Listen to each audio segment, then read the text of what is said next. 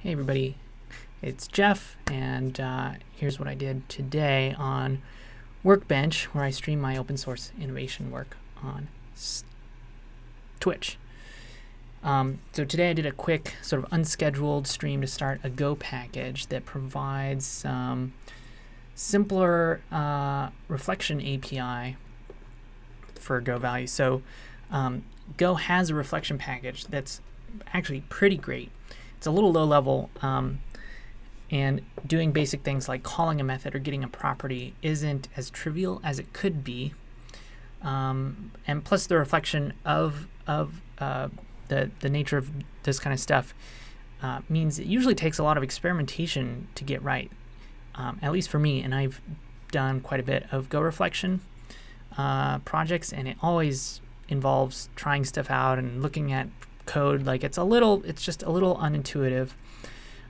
So the idea was to provide an API that looks a little bit more like the syscall JS API, which is used for interacting with JavaScript values of WebAssembly hosts.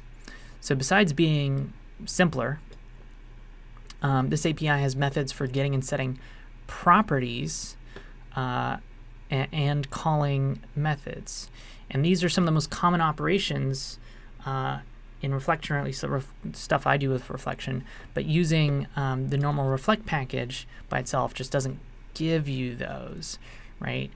All of its sets are for setting that particular value, and then getting a field and all this stuff, and dealing with pointers and stuff like that. So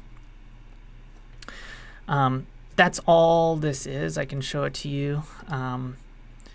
You know, I don't know what I'm going to do with type. So I'm mostly just embedding reflects type, and I'm wrapping a reflect value.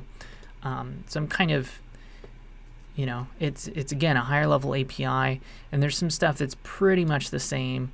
But once you get into like get and set fields, you know, it takes a bit of work. And this is again just the simple case and calling a method. So you know, this is stuff you'd have to do every time you do this normally with reflect. So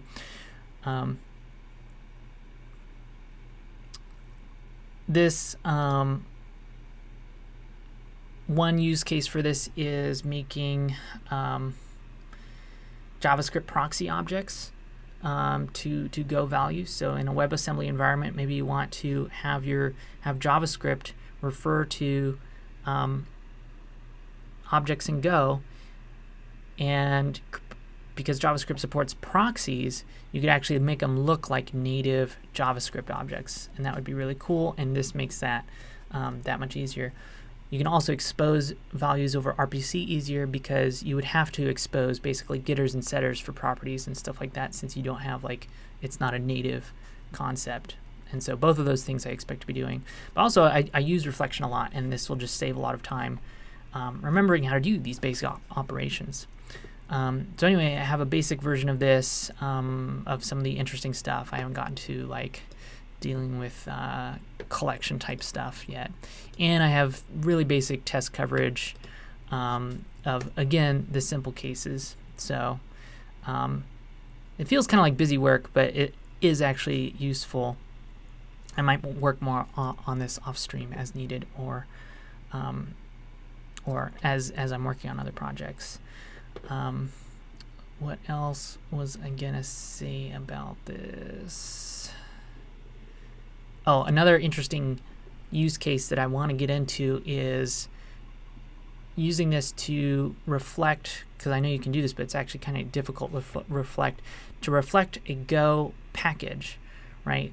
So kind of like Python, where when you import a package or JavaScript, it's an object itself, and then the names that it exports are like fields on an object. That's how it is in Python and JavaScript and environments that have that kind of like strong package concept. In Go, packages are not values. But you can use reflection to sort of make them feel like values. So at some point, this will be useful to basically say, here's a reflected package, And then, of course, that would be really cool to then expose over RPC or expose to JavaScript or whatever. So anyway, that's it. Let me know if you have thoughts or questions in the comments, and subscribe if you'd like to follow along, or join me on Twitch on Tuesdays and Thursdays. Thanks for watching.